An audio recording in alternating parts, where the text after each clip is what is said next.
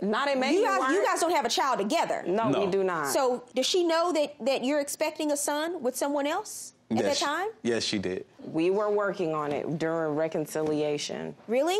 Yeah. And this is how you reconcile a relationship? You're trying to reconcile your relationship while he's taking time off because he's having a child with another woman, and your effort of reconciliation is only going one way here. Kelton was on the road driving trucks, as far as what I know, in Texas when he asked for this. That was what was sent to him. Well, if he's working, why does he need all this money from you? I don't know. You ask him because he's clearly a very good liar. No, I'm asking you because you made the decision. Yes, and I made a conscious decision to loan him money with the intent that he said we had a verbal agreement that he was going to pay me back. This is not the first time a situation like this has occurred. I've had to go through an attorney, his attorney, in 2013, where he borrowed money in order for him to pay me back. And so you do it again in 2015?